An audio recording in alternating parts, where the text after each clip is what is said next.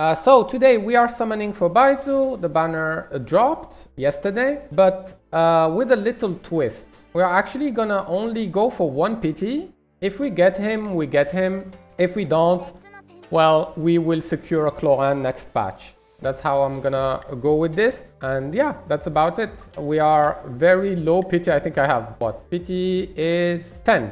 Pity is 10. So here we go. 20. Paruzan, unlucky. 30.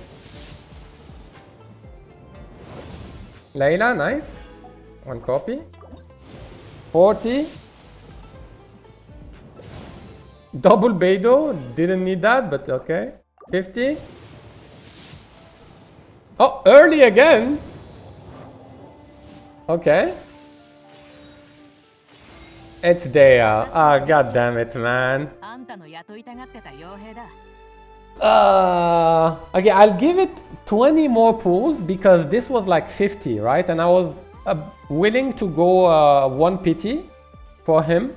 So, like around 80 pulls. Another Gamba? Okay.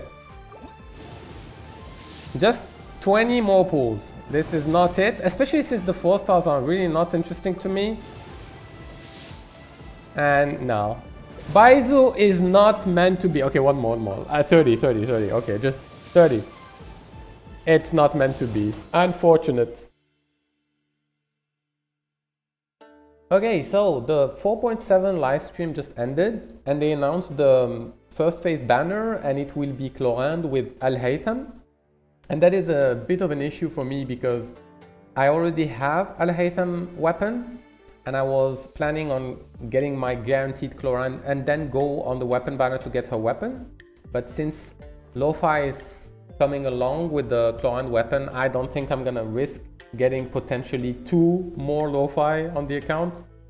So instead of just getting a guaranteed Clorand with 5 multis and then sit on like 50k primos for no reason, I think I'm just gonna get Baizhu now. I'm at PT 40, so in 5 multis I should have my guaranteed Baizhu. Let's go. If I could get some Laylas, it would be nice, like because all the others are, as you guys know, C6. Oh, it's early, nice. It's like, we're at 50 right now, 51, 52, 53, 54, 55, 56, 7, 58, 59. So he comes in at 59. Okay, so the main reason I got Baizhu on my account was to play him with Keqing in an aggravate team. So far I used to play Yao Yao in the Dendro Plier / healer slot, but since I'm not the biggest fan of Toddler Impact, I decided to replace her with him. So for this type of team I ran Baizhu with this build. He's at 50k HP with 161% energy recharge, which is a bit low. As a weapon he had a TDDS R5. On artifacts he has Noblesse. These are the pieces. He's at Constellation 0 and talents are 188. The difference with Yao Yao isn't crazy. It's very similar clear times overall, though I can definitely say that it's a bit more comfy to play. On one hand, Yao Yao can equip the Tenacity of the Millilith artifact set and guarantee a plus 20% attack boost at all time. Meanwhile, Baizhu can bring TTDS and get that 48% attack buff every 20 seconds. Plus, equipping Noblesse gives the team 20% attack boost. So yeah, to summarize, you can either run Yao Yao, Kirara or Baizhu as a Dendro Plier in a Keqing aggravate team. It will overall perform similarly. Go with the character you enjoy the most. Where Baizhu's value shines is when played in other types of teams. And I have to say, I wasn't expecting him to be that versatile. He has great synergies with Furina, which opens up a ton of teams to play with, and that's definitely the biggest positive point I felt from adding Baizhu to my account. First, I tried him with this team, Cyno, Fischl and Furina. So my Fischl is on a Golden Troop, my Furina is a C0, also on Golden Troop, and my Cyno is rocking a Jade Wing Spear and on Maréchaussée because of the Furina synergies, double crown. And yeah, I played this team, and let me tell you that this was way more comfortable than my previous experiences with Cyno before getting Baizhu. So before, it was always kind of a puzzle to run a Cyno team. You need a shielder, but you can't put a healer then, because otherwise the DPS loss would be way too big. Or you could run a healer and a shielder, but get Fischl out of the team, which puts Cyno in a tricky spot in terms of energy generation and getting his burst on cooldown and so on. You see what I mean? Like, it always felt like you had to make a concession in order to play Cyno in terms of team building. But now, thanks to role compression with Baizhu, I don't think it's perfect, but it's way more easy to run Cyno teams. Baizhu provides Dendro application and healing, and despite his shield being almost non-existent, it's still good enough to tank few hits here and there. So yeah, overall, less of a headache to run Cyno teams. Is it enough to unbench him and play him all the time? I'm not sure about that. But all jokes aside, we'll see in the future abysses, because this one makes Cyno only viable on the first chamber, which is a bit annoying. The other team I tried was another Furina variation, but this time with one of my favorite DPS units, Alhaitham. Before, I used to run him with Xingqiu, Keqing and Dendro MC, so not the most optimal team out there, but still very solid and still cleared with ease all the abysses I played Alhaitham in.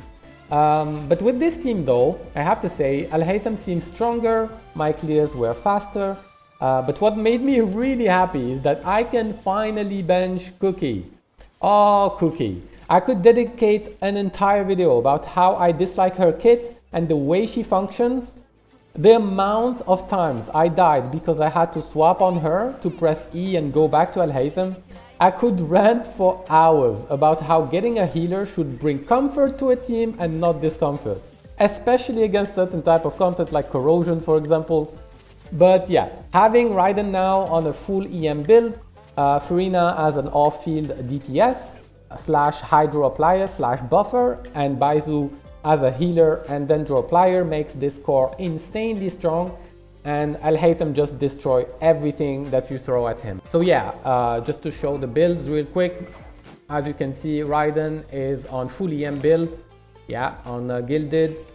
Furina still on Golden Troop, and my Alhaitham, instead of running a Dendro goblet, is running an attack ascent goblet, and that's basically the only difference. And by the way, for Cyno and Alhaitham team, you guys guessed it, I had to swap my Baizhu build, so I ran him with this instead. The weapon is now a prototype Amber R5. He is at 41k HP with 183% energy recharge. My Deepwood artifact set is not as optimized because I didn't really farm it at the time for like a healer with ER and HP. So my pieces are very underwhelming, and maybe I'll have to go back and do some runs in that domain to get a better artifact set. But yeah, this was my build for both Cyno and Alhaitham teams. And that's it for my testing so far. In the future, I think I'm going to double crown him for sure and try out more teams. I'm wondering if I should run him in a double hydro team, something like Furina, Yelan and Raiden full EM. And him as a driver could be fun to play, but that would mean that I'll have to level his auto attacks up, and I don't know about that. I don't know about that. We'll see. But yeah, that's it for now. If you enjoyed this content, feel free to leave a like. And if you have any suggestion, or if you think I missed something, don't hesitate to comment below.